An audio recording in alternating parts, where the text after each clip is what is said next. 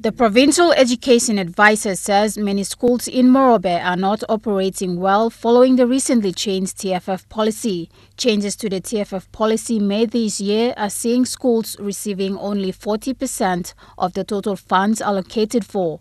In Morobe, schools are still confused at how they get to receive their 30% share of TFF funds from their districts, a delivery procedure that even the Provincial Education Office cannot explain. The TFF policy got to be reviewed immediately because of the fact that the schools are experiencing. 2, the department has to advertise in the newspaper the schools that received and the schools that have not received.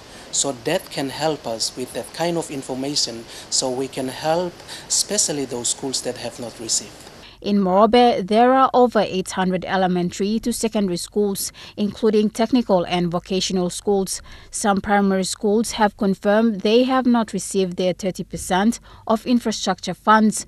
The confusion now lies at the school's district and the Provincial Education Office after it confirmed information of how the infrastructure funds should be delivered was unavailable. I am in the dark and my officers are in the dark. And I do not know how the principal is going to manage schools in the province.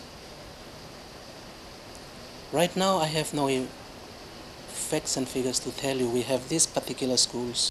This has caused a lot of interruptions to school projects that have been initially constructed using TFF funds that were paid directly to them over the years. Colin Barilai, National MTV News, Leh.